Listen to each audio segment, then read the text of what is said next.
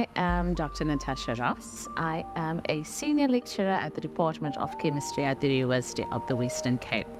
My research field is to construct and design special types of nanoparticles so that we can place them in solar chargeable batteries, which we can use in the medical field, we can use it in agriculture, for transportation, and so doing really we're also targeting specific key challenges that is addressing global strategic goals. So my passion is to make sure that electricity is produced from the sun and that we do not harm the environment. Because if we have small gadgets, looking at our cell phones, our laptops, smart devices, usually it runs out of battery power quickly. So what we have to do is then we discard it. But what my role is as a scientist to make sure that we develop batteries that we do not need the grid, we do not use fossil fuels, we use the energy from the sun. When we do discard it, it does not harm the environment. It is biodegradable as well. So what is exciting about my job? I mean, everything. I get to lecture. First and foremost, I'm a lecturer. I get to teach. I get to inspire young minds. And I get to incorporate what I do in the lab so they can see where the lecturing, where the knowledge of what we teach them, where it fits into the real world.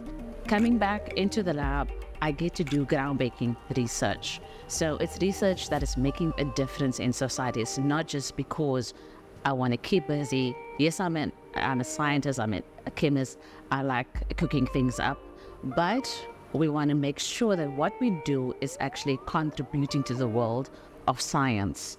And knowing that I'm making a contribution is very fulfilling. So for this job, you need to have a passion for learning, you need to be creative, proactive, and just have a love for adventure, because learning science is an adventure.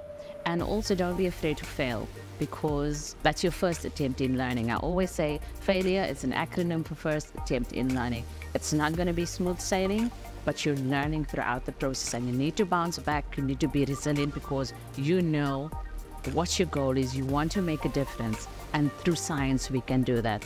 There was one student who asked me, so if everything we're lecturing, these textbooks, periodic tables already there, has everything already been discovered? No, that's the smart thing. There is so much more that we can discover. We can be in the forefront of knowledge. You are the next trailblazer. So if anything comes to mind, if there's anything in society where you can think of that's a problem, you have the power through science to come up with a solution and make things better.